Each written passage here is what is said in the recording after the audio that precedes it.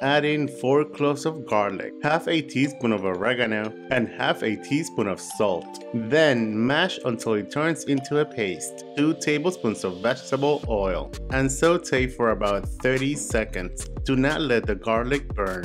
1 can of black beans which I have already drained. 1 packet of sazon. 3 cups of water, followed by a chicken bouillon cube.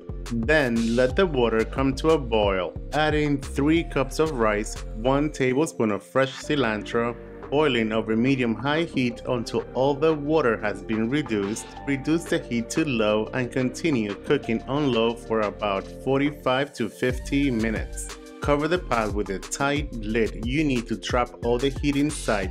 There you guys have it, black beans and rice. Enjoy, buen provecho, and thanks for watching.